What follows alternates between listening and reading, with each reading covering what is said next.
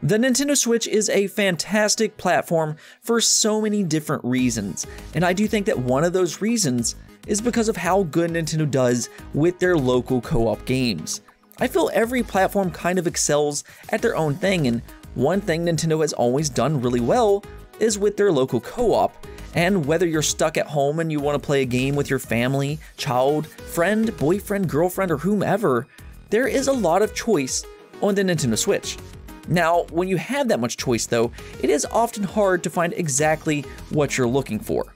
Well, that's why I'm here today, to help you find not just a good local cooperative game to play, but a great one. So I compiled a list of the top 20 best local cooperative games to play right now, as of 2020, on the Nintendo Switch. Now, do remember that this list is only my opinion, and yours may be completely different than mine. If that is the case, let me know some of your favorites in the comments below. That way we can all discover some new great games together. After all, that is why I do these videos in the first place. But with that said, let's get right into the list. At number 21, I have a meticulous little puzzle game by the name of Death Squared. This game is at its absolute best when played in co-op, and by working together to solve these mind-bending puzzles, you're really going to have to work together as a team. Now, based off of the art style, you may not think much of it, but as the name implies, there is going to be a lot of death in this game. By no means is this an easy puzzle game, and the difficulty really ramps up near the end, though I do think this is an added bonus because, as they say, two minds are better than one, and not only does it make you feel smart, but it helps you become a team player with plenty of laughs along the way. Enter the Gungeon is already a nice little shoot 'em up game that you can go out and play by yourself, and many people may even consider it one of the best independent games for the Nintendo Switch. Well, it's also one of the best co-op games as you shoot your way through pure chaos together. Taking on hordes of enemies by yourself may at times get a little bit boring, but when you have a partner next to you, it suddenly becomes a lot more engrossing. So if you enjoy shoot 'em up style games, Enter the Gungeon may be the route to go. I've always loved the Rayman franchise, and I feel they're often a bit overlooked. I mean, Rayman has fantastic platforming mechanics, the art style is beautiful, the level design is among the best of its genre, it has a ton of charm, and come on, the music additions to the levels are just outstanding. And that's the thing, it also has cooperative gameplay. You can enjoy running through all these top-notch levels and collect lums with a friend. It also has a few extra additions like the soccer volleyball-like thing for a little fun competition, but I truly do think Rayman Legends is a must-have for any platforming fan, and it's actually one of the best games available on the Switch right now. Turn-based strategy games are not really known for cooperative gameplay, but surprisingly, Wargroove does a really good job with this, and you can do this both locally or even online. Yes, you can go online with a friend and duke it out against other people. Of course, we are focusing on local co-op though, and you can also take this offline and either battle against AI opponents, or if you have 4 people to play, you can do a 2v2. Of course, if you only have 3 people though, you can still do that as well and do a 2 versus 1. And this is just a good RPG overall, and a lot of fun to play with friends both online and offline. There are just certain games meant for cooperative gameplay, and Lovers in Dangerous Space-Time is one of those games. The entire game is about coordinating with somebody to steer your spaceship, avoid obstacles, and keep from dying from baddies. You really need to know how to communicate in this game and work well together, because based off of those things will absolutely determine your success or failure. Maybe each person should have their own roles in what they do, but do make sure whoever you play with, you can work well together, because this one will really put you to the test. As I said at the beginning of this video, Nintendo really does excel when it comes to co-op games, and Kirby Stars Allies is a perfect example of this, supporting up to 4 players. This is a pretty relaxing platforming game and maybe a little too easy for some people, but it is an absolute joy to play. Of course, our favorite little gumball-like character, Kirby, is in another 2D adventure with strong platforming mechanics, and if you want to play co-op with a friend or family member, they can take control of one of Kirby's friends. Each friend has their own unique abilities and powers, which can make for an endlessly fun experience experimenting with different abilities. And because it's relaxing nature, it should be a stress-free game. Snipperclips was one of the first Nintendo Switch games available, but even 3 years later, it still stands out to me in the Switch library. In fact, it's at its best when played together. It is another puzzle game, though it is very different than other games within the genre. The puzzles are so varied, and I love the personality that they have injected into this game. So basically, you're going to be given a goal at the beginning of each level, and each person will have their own unique paper character. They then must cut each other to a shape, and by rotating their body and working together, they should be able to accomplish the goal.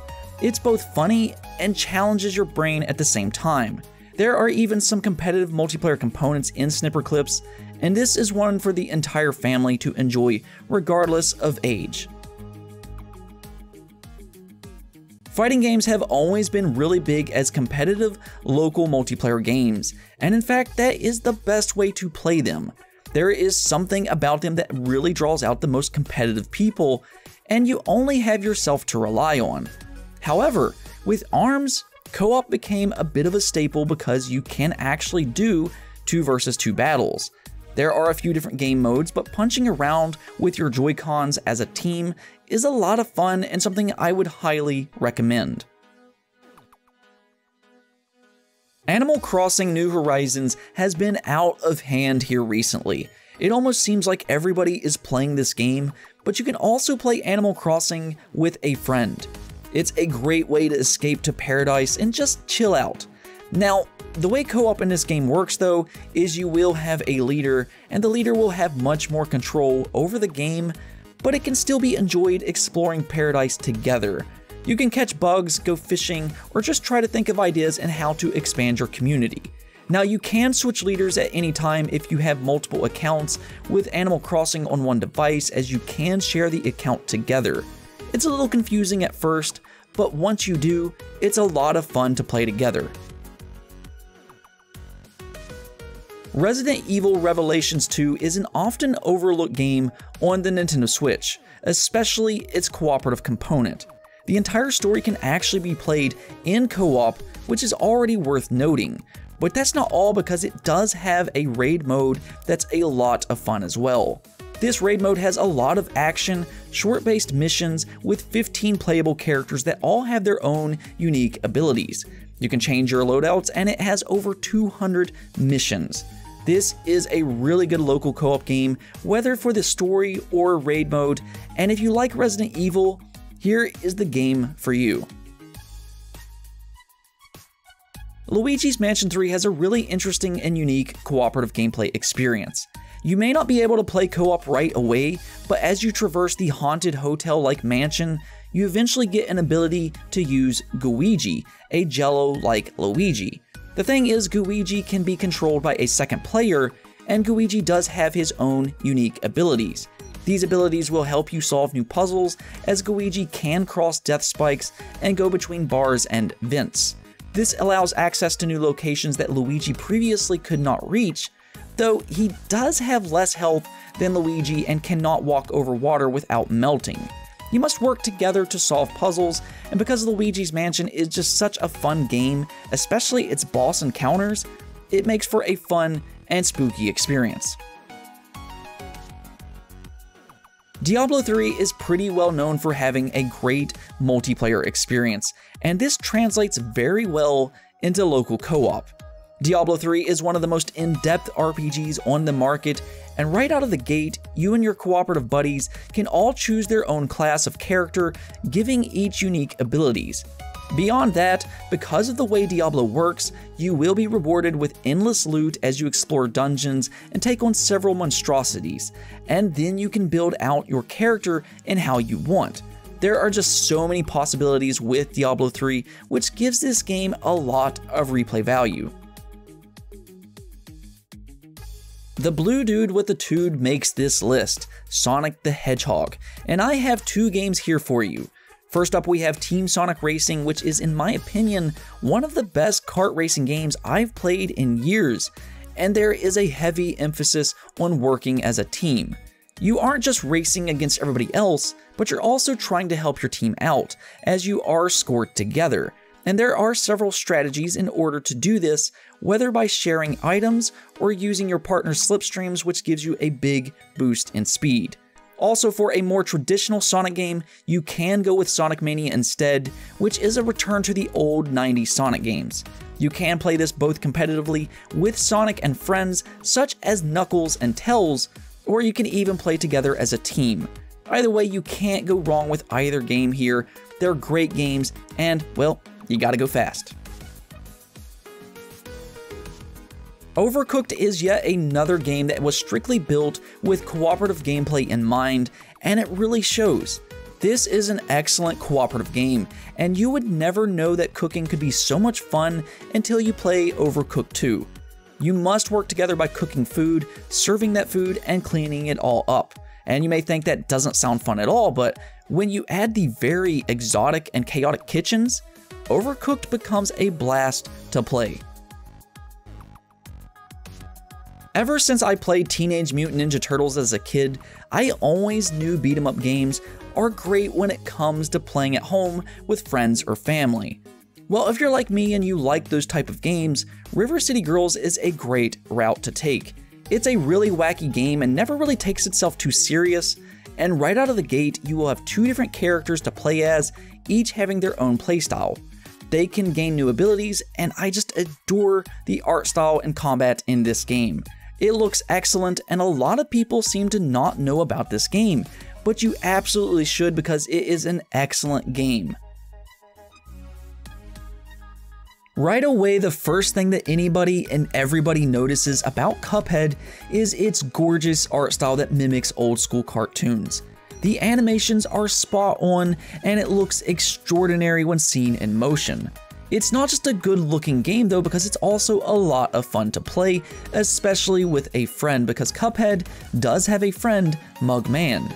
You two then can play together in this difficult run and gun platformer. And yes, I did say difficult because do not be surprised when you find that Cuphead is very challenging, and this is why teamwork will be absolutely essential to your way to victory.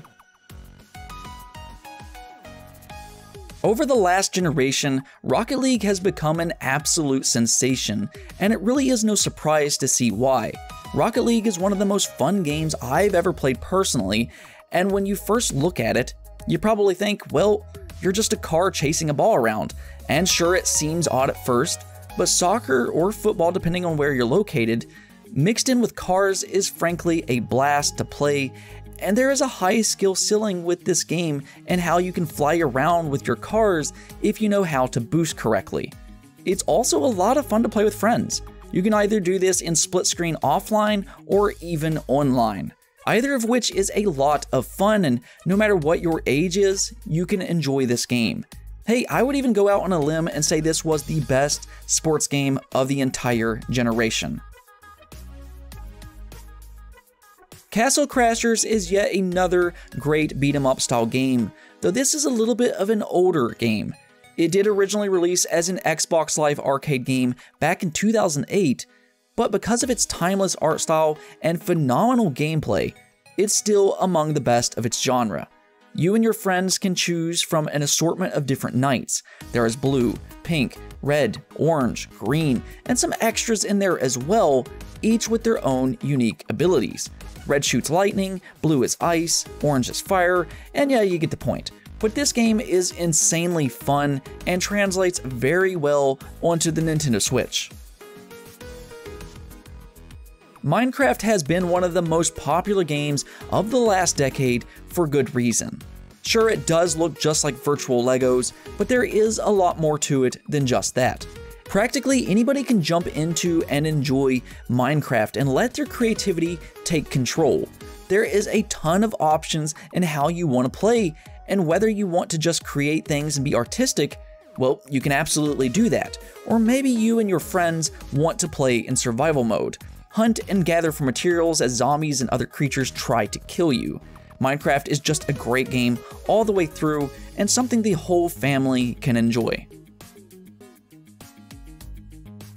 Super Smash Bros. Ultimate is one of gaming's most remarkable achievements. Somehow Nintendo has managed to create a game with some of the most famous gaming icons of all time. And while Smash Bros. Originally just started as only Nintendo characters, over the years they have somehow managed to get characters such as Cloud from Final Fantasy, you have Banjo-Kazooie, Mega Man, Pac-Man, Ryu from Street Fighter, and the list just goes on and on. It also helps that this game is a ton of fun and can be enjoyed no matter what your skill level is. It's also incredibly unique in its fighting mechanics as you try to knock opponents out of the arena. You can play it both competitively with your friends online or offline as well as cooperatively. There is a ton of game modes and options available, and truly, Super Smash Bros. Ultimate is the entire package.